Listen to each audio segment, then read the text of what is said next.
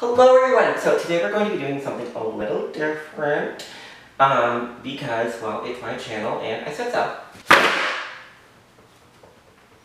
So I want to make a new winter's coat. Specifically, I would like to make a late 19th century Ulster coat. You may know the Ulster coat for being consistently mixed up with the Sherlock Holmes coat. Sherlock Holmes is most commonly known as wearing an Inverness coat, which is similar to the Ulster coat, but they're different in a few key ways. The biggest difference is the cape and the sleeves. For example, an Ulster coat has a shorter cape. It reaches to about elbow length, and it has sleeves. It's also one big cape that wraps all the way around. The Inverness, on the other hand, does not have sleeves. And this cape, instead of being one big one that wraps around, is actually two miniature capes that attach to the body at the side back. And maybe in the front? I'm not sure. I'm not sure. Don't be pictures out. They're also much longer and function as the sleeves. Today we're going to be doing the Ulster, and while I want a more masculine coat, I have not been able to find a masculine pattern for free when I don't want to pay for it. Because what? Capitalism? I also have not been able to find a men's tailoring guide from the period that I want. So instead we're going to be doing something a little Frankenstein-y. We're actually going to be using an 1895 ladies tailoring guide called the Keystone Jacket and Dress Cutter, or the Keystone Guide to Jacket and Dress Cutting, something like that. It has instructions on how to use its drafting system to draft an ulster, but it's a ladies ulster, and I would like more of a masculine fit. However, because I won't be wearing this with a corset, I'm not going to be having the figure and proportions of an 1895 lady. So I think that by creating it to my measurements, we're going to be able to more masculinize it. I think it's kind of interesting that we're doing it this way because it's an Ulster coat, which is traditionally a men's coat, that's been morphed into a feminine cut, and we're then taking that feminine cut and morphing it back to masculine cut. I do want to maintain some of the feminine versions. I would like it to be a little fitted and have a full skirt. Luckily, I don't give a fuck about gender. However, I am not dressed to be on the floor doing pattern drafting right now, so I'm going to let Warren Faame, my male drag ego, take over from here. Warren? Sup, bitches? Okay, today we're working with the Keystone Guide to Jacket and Dress Cutting, okay? Lady tailoring guide, but we're gonna make it work, okay? I have measuring tape, pencil, drafting square. This is for wood, I think. I got it at Home Depot. Anyway, I have a plastic curvy thing, newsprint, hot coke in a mason jar. I don't even know if that's something. So, the way they want us to draft the Ulster coat is they actually just want us to draft the jacket, which is the basic jacket, and then apply these specific differences. Like we want it to be longer, and we want the width the back to be like 2 or 2.5 inches. So we'll keep that in mind. So let's draft this jacket. I've already placed the upper right point called O. I placed it 2 inches in. If I was just drafting the jacket, nothing goes over that line, so I could just use the upper right corner of the paper, but when we draft the Ulster, the skirt's going to pop out over it. So I put it in. Pushed it in a little bit. Okay, so first we draw the line from O to C, and on the top from O to T at a right angle with the first line. So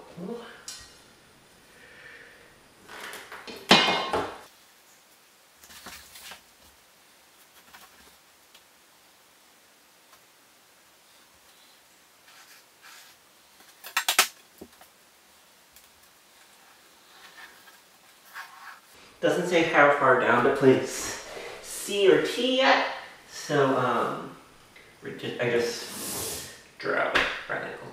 Okay, from 0 to 1 is 3/4 inches for the top of the back.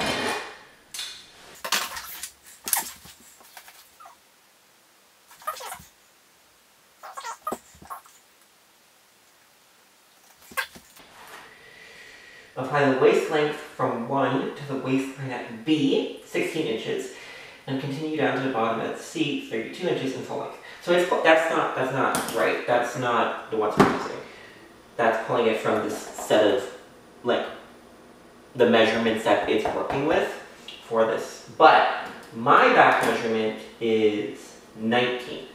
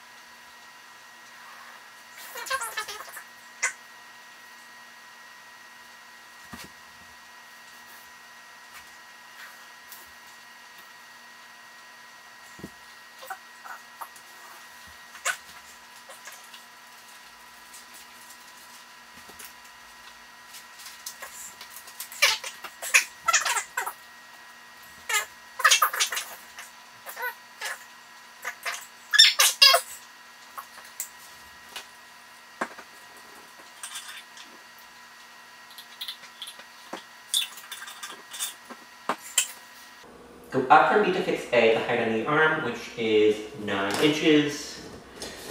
Bring it back. Elastico. Don't quote me on that for yours. Je vais speak and I don't speak very good. Bonjour, je m'appelle Keystone. Je voudrais une pizza. Où est la salle de bain? Oh, merci.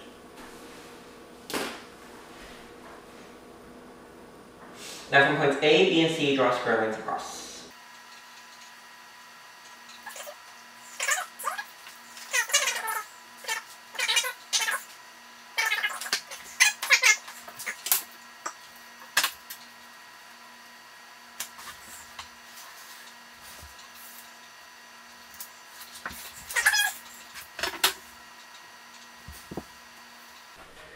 So we have armpit, like the length of the underarm at A, B is at the natural waist, C is at basically the hip, D is at the length of the floor, and I've squared those across. The jacket instructions are telling me to make go in from B to another D, a separate D, 1/12 of the breast. 1/12 of the breast, which for me is about, what is it? 3.16? What's that in eighths? 1 1/3 eighths. Okay, fine, sure. Okay, so we're going to go in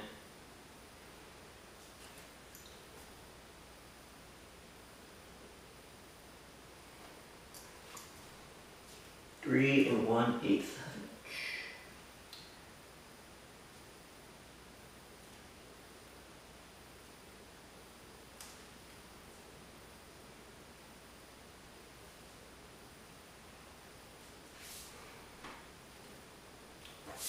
And then we need to draw the back seam from 1 to D.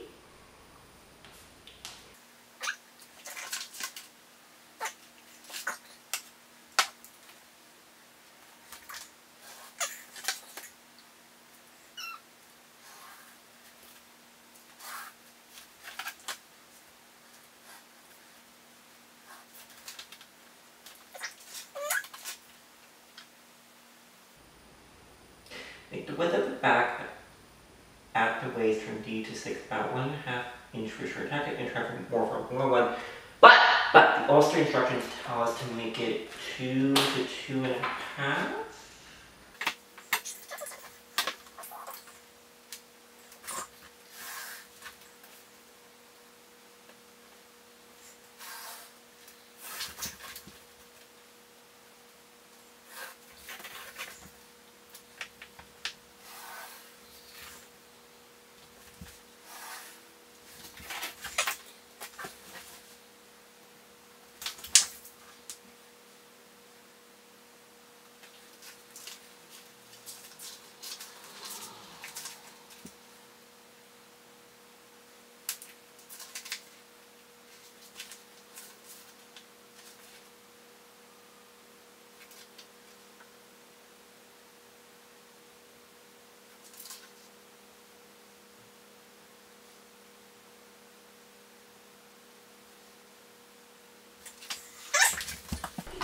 So it says to make from O to 2, 1/8 of the blade 15. Like that's what it says.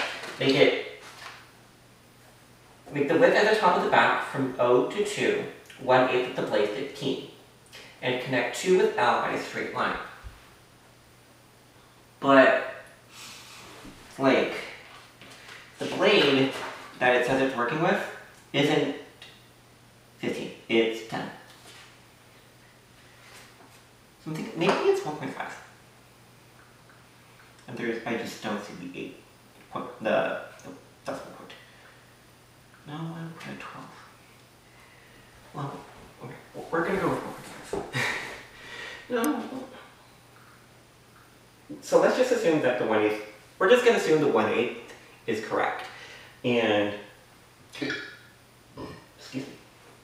We're gonna assume the 1/8 is correct. We're gonna go out from O to 2, 1 3/8.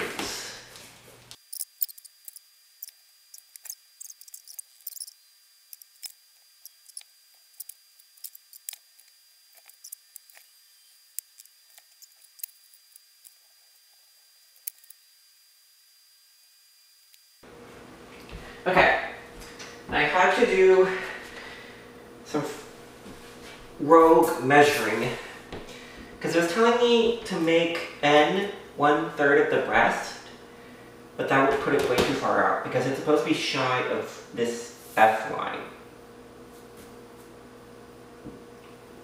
But the F line's only like 6 inches out, and 1/3 of the breast is like 12, 14 inches. So that's not gonna work. So that wouldn't work. So I measured the diagram and compared it. I'm sure the diagram's not the scale, but I was like, okay, it looks like it's more closer to 1/6 of the breast, so that's what I did, and that puts it right about where it should be. So. Make a mark opposite M at 4 and draw the side seam of the back to 6. Okay, so I got this shoulder seam here figured out. It took a lot of experimentation because from here to this T-point,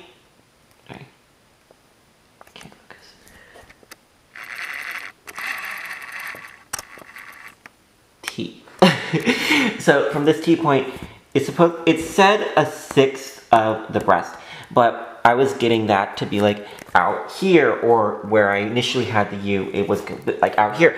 But from there, from T, it needs to slope outward to G, and I initially had G here, and I retook my measurement. I got it more like here or there. So we're going with this one for now. So, like, it's supposed to be, like, T is that upper corner there. T is this upper corner, this is U, and then you form the neckline. So I figured, like, was trying to figure out, like, how to get there. And then, as you can see, it's supposed to slope outwards to G, but I was always getting it either in line with G or ahead of G. So I had to figure out where to put it so that it was, like, I had to figure out the measurements to get it shy of G. And I think, like, this will work, but then that line continues on down, and we're out of paper. It goes off the freaking paper. Because of course it does! Excuse me. So, yeah. Let's see if we can't, hopefully, I mean, it's like, I think we'll be fine. We'll see when we start drafting the script pieces.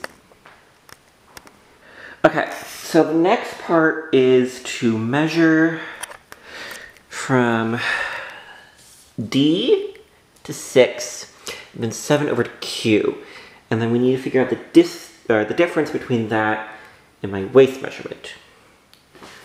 So D to 6 should be 2.5, because that's what I set it at. It's 2.5. And then from 7 to Q, let me grab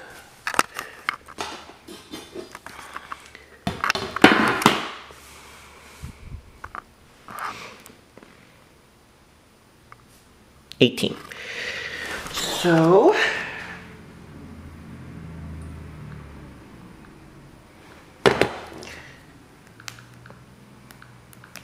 20 times 241.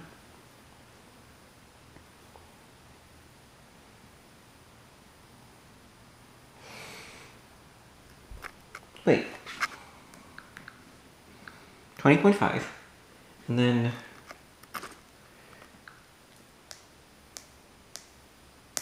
my waist is 37.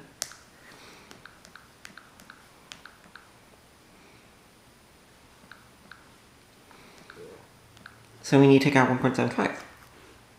Oh, we do get to put a dart in. Oh, that's cool. Nice. Okay, so we don't put in 1.75.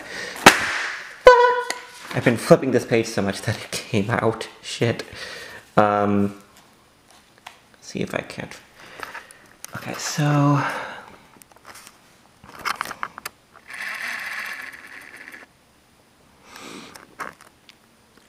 to find out what must be taken out from darts, we measure the size of the pattern from D to 6 and 7 to Q, which in this case gives 17 inches.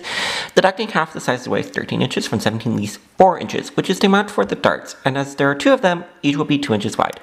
Well, the Ulster code says to actually the Ulster drafting system says to only put in 1.75, or only put in 1 dart. So that dart will be 1.75, but not quite 1.75, right?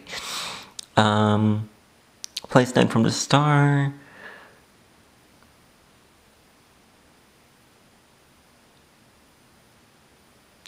Wait, no, I'm thinking of the waist. So in the beginning, there's like a system, there's like, it shows you how to draft a waist, which is like a body block, for all the different forms. So I'm thinking of that where it says that instead of don't just take this directly and turn it into 2 darts, but you have to remove 1, it's whatever. So yeah, we're putting 1.75 into the darts. So I'll figure out where that dart needs to go, and then I'll drop that out, and I'll be right back. So I followed the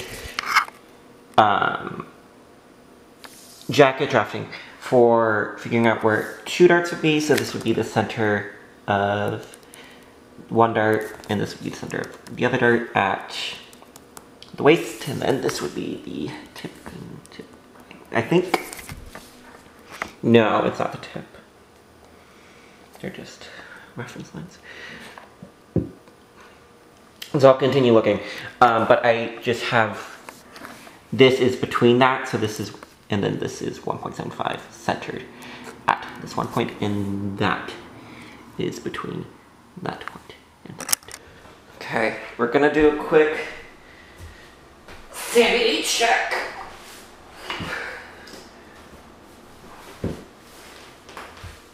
Hello, hi, you've missed some things. For instance, you may be wondering, Warren, where is the pattern? Oh, it is now on the window because it is now 8 in the morning because my circadian rhythm is... Anyway, so, I got it all drafted up, and while it's pretty... Can't see this. So it's, I'll show you in the book.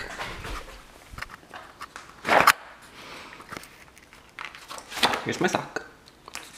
Very nice sock.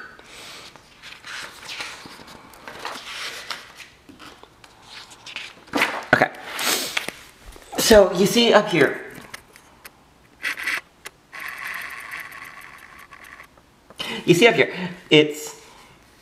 They're all distinct. But then you get down here and they're all, ugh. So you can't cut these out just from the one piece, because when you cut out the 2 side bodies, you're gonna destroy the front piece and the back piece. So what you need to do is you need to tape it to your window. Well, no, it recommends it recommends getting a tracing wheel, and I have a tracing wheel and I have tracing paper, but I can't be bothered to go get them. I don't feel like it. But I do have on my couch, I have 2 more sheets. I've got 2, like 3 long pieces of newsprint. So we're gonna tape those on and we're gonna trace the side bodies. So there's a fence right there, and the sun is like barely over the top of the building over there. So, as you can probably see, there's a shelf of dirt. It's right there. So we're gonna press on.